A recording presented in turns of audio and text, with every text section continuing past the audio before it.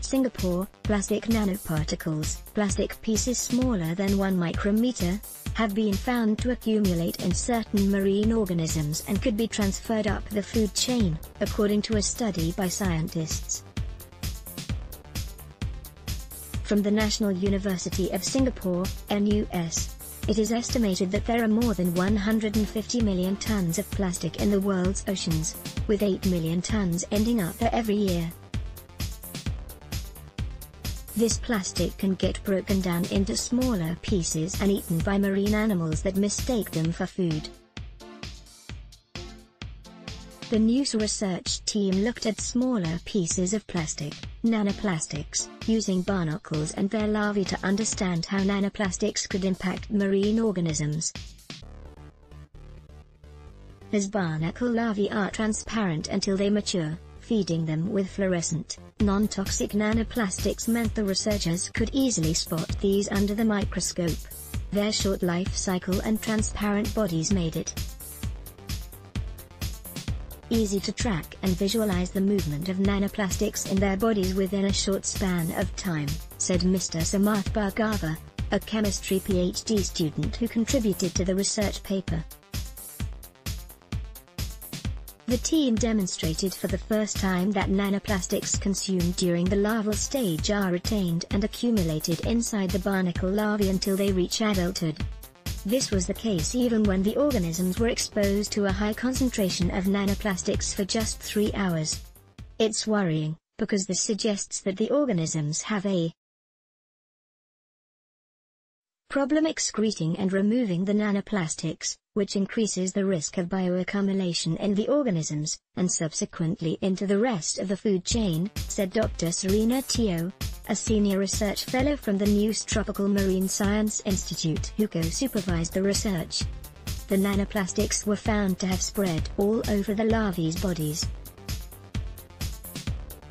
According to the researchers, this was because the nanoplastics, which are about 1,000 to 10,000 times smaller than the larvae, are small enough to enter the organism's bloodstreams and infiltrate cell walls. These nanoplastics can absorb pollutants and chemicals from the water. Barnacles may be at the lower levels of the food chain, but what they consume will be transferred to the organisms that eat them, said one of the authors of papers. Marine biologist Dr. Nia Malin from the Tropical Marine Science Institute at NUS. In addition, plastics are capable of absorbing pollutants and chemicals from the water.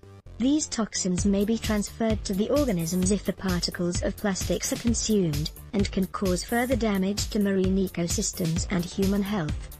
Associate Professor Suresh Valieva et al., who also supervised the research, said that plastic waste is a big concern.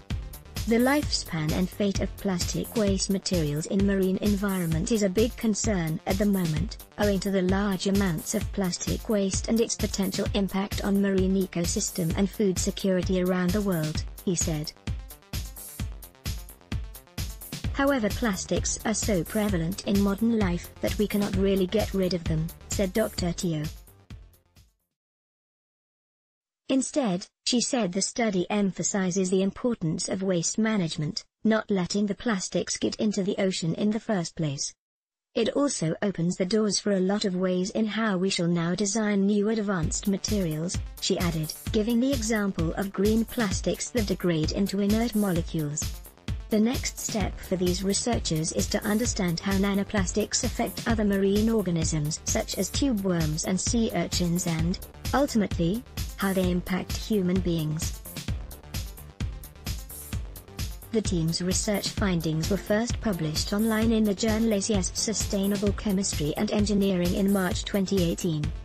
The study was funded under the Marine Science Research and Development Program of the National Research Foundation Singapore.